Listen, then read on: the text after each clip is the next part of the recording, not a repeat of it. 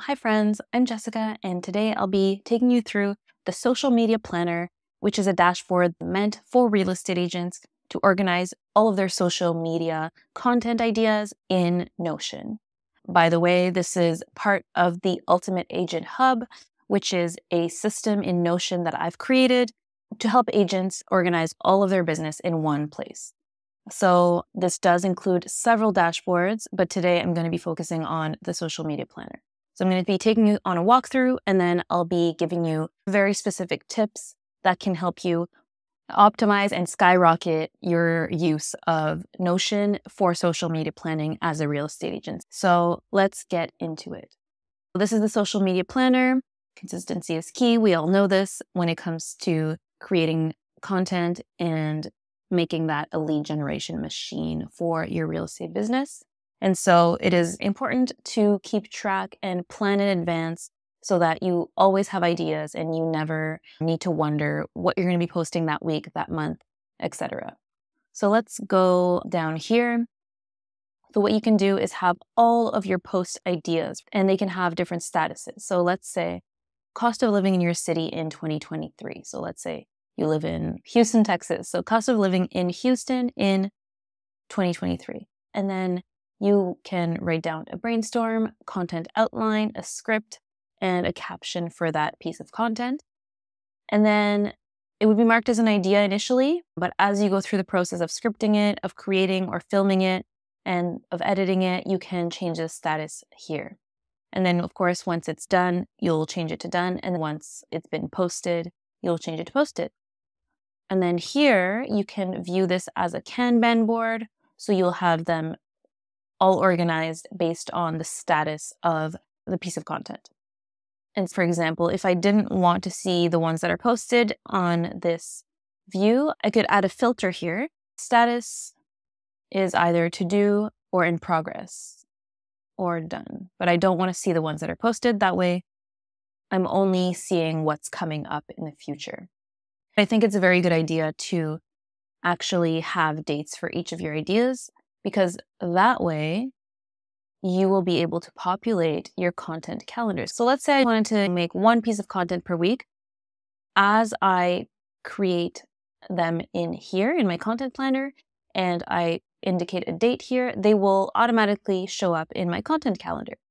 So what I'm seeing up here is just the same database, but being visualized, shown to you in a calendar form. In fact, if I wanted to post an idea today, because I'm doing something cool today and I'd like to share that with my social media audience, I can put this in right away. So let's say I'm doing a house tour of 123 Banana Street. And so that becomes an idea. Date to post is today. And then if I close it here and I go up to my all posts database, it will show up here. Okay, so these are connected. They're the same database, just shown in different ways for you to visualize. So I can write all my ideas here and then populate them automatically into my calendar. Every time I create a post idea, I can select which platforms I'm going to be posting this on.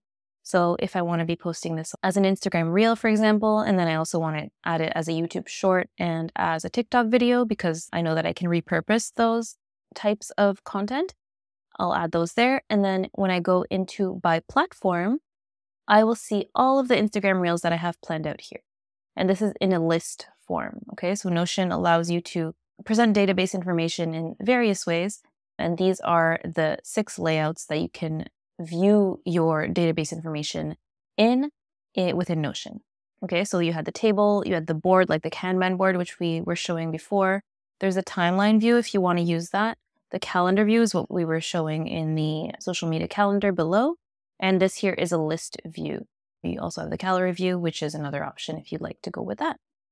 So just various ways based on how you like to view your information and organize your social media posts. Okay, I have a section here where you can link to all your various social media accounts. That way it's easy to access directly within this dashboard. And then, of course, if you want to have hashtag groups, if you use hashtags on your content, you can have specific hashtags that you use depending on the type of content that you're posting. So if I'm doing a house tour, I may have specific hashtags for that, and I can just keep that information here so that it's easy to access, and I can just copy and paste that into my caption here or directly into whatever I use to post my content. I've also linked to brand assets and principles, which is something that you can always refer to.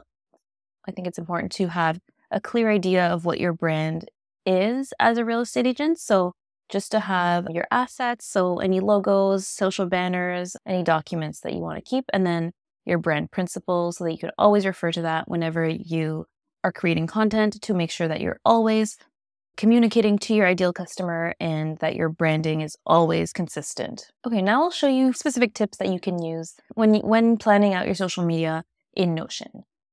So the first thing is, if I'm creating a piece of content for a specific property that I'd like to advertise on my social media, what I will do is I can actually create a relation property in my social media planner, which will connect this post to its respective listing. Okay, so I have my listings, and this is a separate database that I have in another section of the Ultimate Agent Hub. And so I have all of my properties listed in that database. Let's go back to our example of 123 Banana Street. Here, I can either select the listing if it already exists here, or in this case, because I've just created this listing, I'm going to create it by just typing here 123 Banana Street. And now you'll see that this property exists in my transaction database.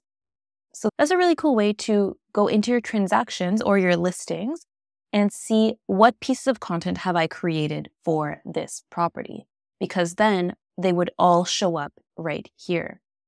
Anytime that I created a piece of content for this property, if I link it to the property in my transaction database, it'll show up in my social content section here. Okay, so that's a cool way to use the power of Notion when planning your content.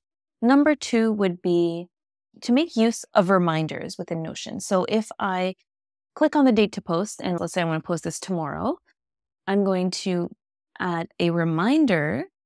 So let's say on day of event at 9 a.m. Notion will create a reminder. You see that this just turned blue and there's a little stopwatch next to it. That indicates that I'm going to be receiving a notification in Notion reminding me to post this piece of content. You also have the option of email notifications if you prefer to get your notifications that way. So as you plan your content and you have dates when you want to post your content, you will always get notifications the morning of to post them so that you never miss a post again. Okay, so the last thing I wanted to show you is how you can make use of Notion AI to supercharge your content creation process. So what we'll do here is we'll look again at our example here. What I'll do is I'll actually type out a bit of a brainstorm, and then I'll come back and we can see together how Notion AI would help us create our piece of content here.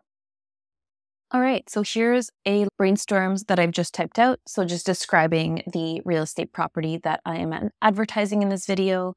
And I'm going to use Notion AI to see how it can help me create a content outline, script, and caption. And Notion AI is an add-on to your Notion plan. So if you do want to add that on, I'll link the pricing and description for Notion AI down below. All right, I'm gonna press space and I'm gonna indicate write the content outline, script, and caption for the house tour social media post of 123 Banana Street based on the bring elements above. Go there. Okay, very cool. So because this is a house tour, Notion AI has suggested filming each part of the house, and then we would have the narration, which actually gives you some great tips. So you can read through this and see if there's anything you would like to edit. And then it suggests a little caption here as well. I'm going to try this again just to see if it comes up with something different. I'm going to use Notion AI again. There we go. We've got a different take on this. So you can always repeat the exercise with Notion AI and see if you get something that you prefer on the second or third try. Notion AI is extremely powerful, as I'm sure you know. You can prompt it to do whatever you need it to. Like, let's say I wanted to change this up a little bit. I could say, make the above post more fun and playful. If your brand is more of a fun and playful vibe, then we can try that and see what Notion AI gives us.